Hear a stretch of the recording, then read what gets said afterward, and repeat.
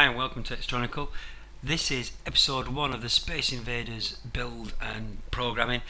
So if you've not seen the episode where we connect up an OLED to an Arduino and get that working, you should look back at that. There'll be a little clickable box coming up on the screen now. So at the moment we've got an OLED screen connected to an Arduino, the Arduino Nano. It's a clone. So all I've done, I've got the positive of the Arduino going down to a positive rail here along the bottom, the ground of the Arduino going along to a ground rail at the bottom, then the screen, positive and ground connected up to that rail. The SCK of this screen is the green wire, and that's going to A5 of the Arduino, and the orange wire is the SDA, the I2C bus that we're using, and that goes to the A4 of the Arduino. Again, that's just a rush through. If you're not sure about that, see the previous video. So going back to the software, our aim today is we'll see how far we get. I want to make this video no longer than about 15 minutes long if I can. We're just going to see if we can get an actual Space Invader character on screen and moving if we can. So we've got our basic setup and loop structures. If you've watched the previous video, one of the first couple of things we need to have is the Adafruit libraries for both the driver and the graphics routines that we are going to make use of from Adafruit. So that's the driver. Just move my mouse away a little bit there. So that's the driver, and that's my phone going off. But I will get a message when I'm doing a video, would you believe it? So anyway, we'll not read that. So we've got the graphics driver. So basically that's the driver, and that's the graphics routines that we'll use with that driver. We're just going to start off getting our display up and running, make sure we can still display a simple message. And the way we do that is in the setup, we need to, oh sorry, there's something before the setup. You have to have a line that uses the Adafruit object for this display. Object is from object-oriented programming. Basically, if you're not too familiar with that, just think of what I'm doing here. This bit is a type, like an integer, a float, a string. This is a type. It's of a type of what Adafruit have created for the display. So I'm going to create a variable called display, and that will be of that type. For the initialization routine for that, we actually pass in any number.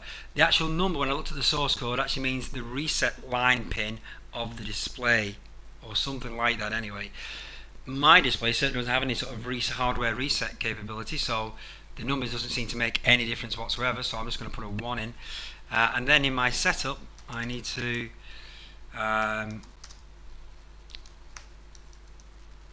I'll just copy this. I've got this over here. We start off, we're going to initialize the display here basically and tell the Adafruit object whereabouts that display is on the I2C bus, which address it is. There is a long constant Adafruit use, which I've seen off some code that I've looked at that they use. Basically, look at their demo code, then it does have this constant in. I'm not sure what it does, but it does the job, so I keep using it. And then I'm going to put in a constant myself, which everybody has their own kind of conventions for constants. There are some that most C people will try and adhere to. Me personally, I've been programming in many languages over a long period of time. I tend to use all uppercase for constants, is what I tend to do. So I'm going to add that constant, and it will be, so let's make sure we get into the right case there. So it will be, for this display, I happen to know that its address is hex 3C. I'm just going to put a little comment in here that these are all my display settings. Okay, so that should initialize the display, and that's all we really need to do in there. In the loop, we're now going to clear display. If you don't, you can blend left with some garbage from a previous run through. We're going to set the text color, which I find generally, because we're going to just do a quick test to make sure the display is working by sending some text. Generally, and my phone's going off again, and it rarely does, but while I'm making a video it will do. We're just going to ignore it. Generally, if you don't set the text color as white, it tends to default for black, and on a black graphic on a black display is going to not show up. It's not going to be there. We're going to set the cursor. Oops. So we've always got to use this object called display, created there, and we're going to set the cursor. Let's just put that to a period, and we're going to set it to the top left of the screen. So on all computer screens, and there are reasons why they why the screen's organised like this. Generally on graph paper you would start down in the bottom left. On computer screens, 0, 0 is top left. There are reasons to do with that in the fact that we won't go into in great detail, but it's to do with very early computers and memory, and how it mapped. The very start of memory would be your very first position of the screen, but old-fashioned monitors scan from top to bottom, so the very first position on screen would be at the top, and so you get the situation where it's kind of opposite to what you normally do on graph paper. So display and Space Invaders. So let's just see. I know that won't work. I was going to say, let's go see if that works. What's happened here is we've told it to print Space Invaders, which it will, to an internal area of the display. In fact, it's not even on the display's sort of own memory at the moment. It's actually stored within your Arduino, ready to be sent to display. So you can do all sorts of printing and graphics, and then you send it all at once. This works out much quicker. So once we're happy with whatever we're putting on the screen, then we say display it. Now this looks a little bit odd because we're saying display, but all we've got the display object, and then we're just telling that display object to display whatever we've currently written on the screen, or in the sort of hidden memory area that's about to go to the screen. It doesn't take any parameters, and I think I've done everything right, so I'm going to compile and upload that.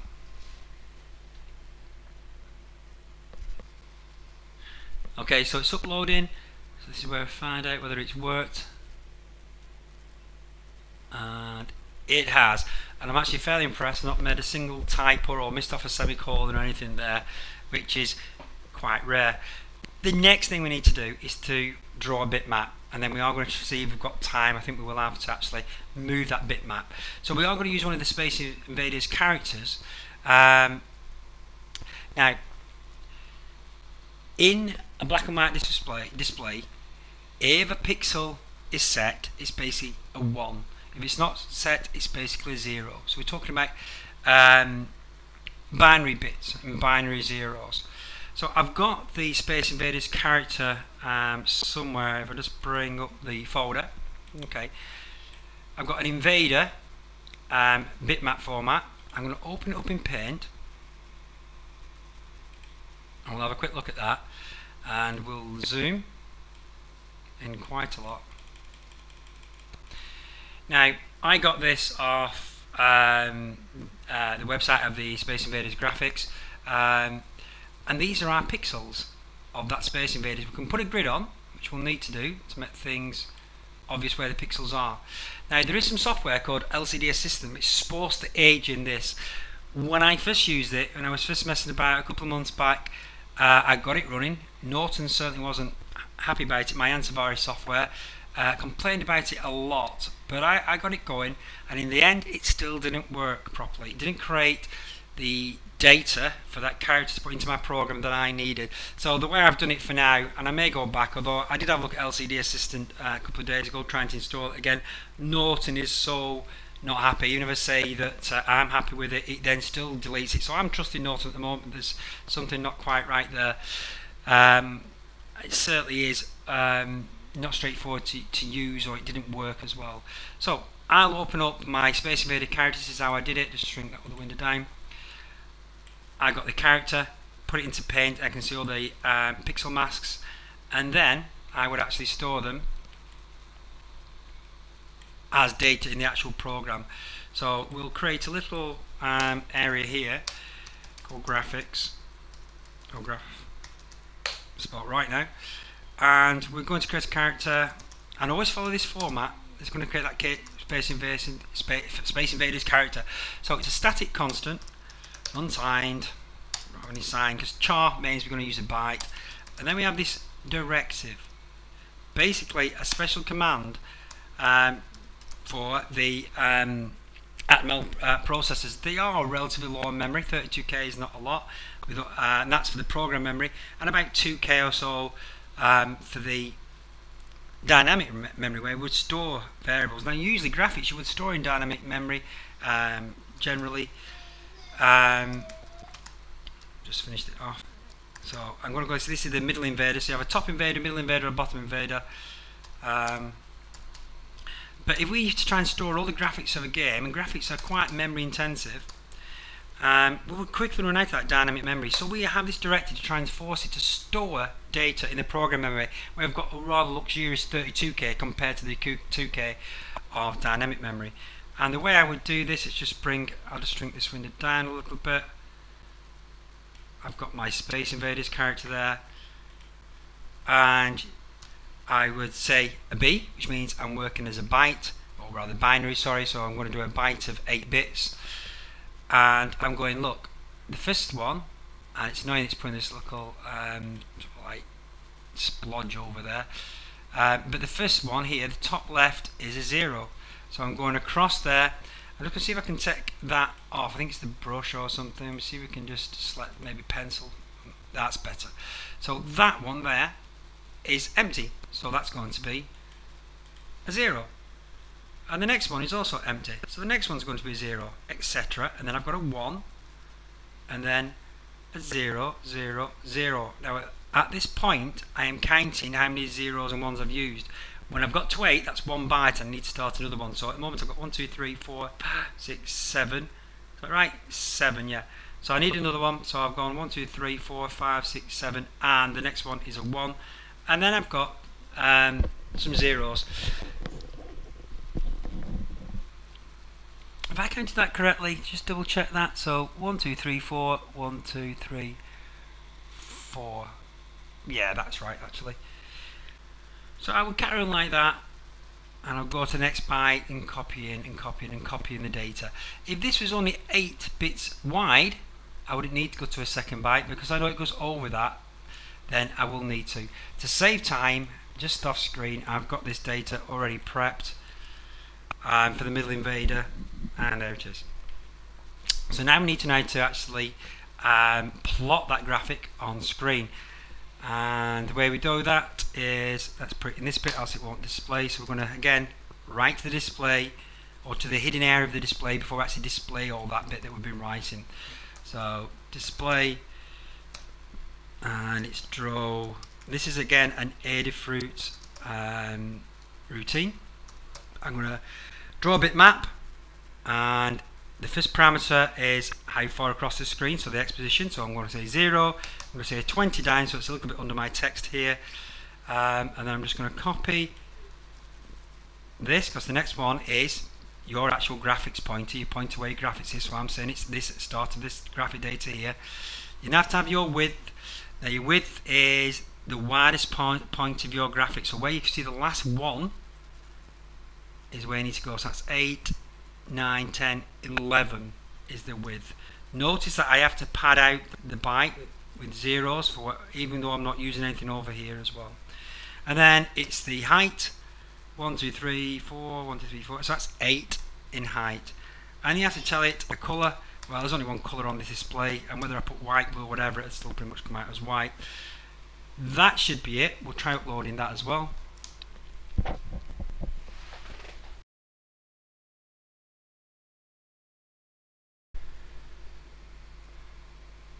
And we made a little mistake of expected a comma or a semicolon before the Adafruit. Right, basically I missed a semicolon off the end of that punch data there. So we'll try uploading again.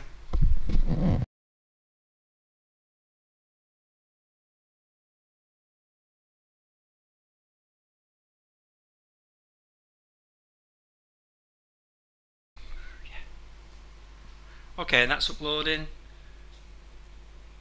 So hoping we'll still see the same text. We should have a Space Invader character just below it. Okay, so we'll try and finish off. We'll see if we can make that character move. And all we need to do to that is have some sort of display loop. So where we're going round, we need to actually create a variable, and we'll just put it here quickly. So, and because this is not how it's going to end up, we're just going to have a quick demo of, if I could get the case right, xpos equals 0. That's an integer, and we're going to put that into there, and then it'll display that at 0, and then after it's displayed it, xpos plus equals 1, which means we add 1 to xpos, and so it'll move it along. And when I'm saying what I'm typing, if xpos is the width of the screen is 128, so if it's more than 127, because actually it starts at 0 to 127, which gives it 128 pixels, if it's more than that, we'll reset xpos back to 0, and that should have a Space Invader character going across the screen and start again. So we've got success here.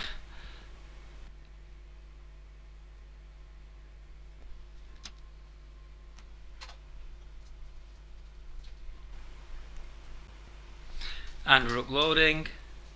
So what we're hoping to see now is a Space Invader character go right across the screen, and there we go, and when it gets to the end and just goes off, it should pop on the other side. Okay, I'm going to leave it there. In the next episode we'll tie that up a little bit, because that's not really how we're going to make Space Invaders move. It's just so you can see something graphically moving across the screen and how we might do that. But we'll look into actually setting up some some structures to hold Space Invader information right where they're displayed, and we'll actually hopefully in the next episode get most, if not all, the Space Invaders on screen, the other graphics in it, the other graphics and stuff in, etc. So like and subscribe. Episode 2 should be out in about a week's time. Okay, thanks very much. Bye.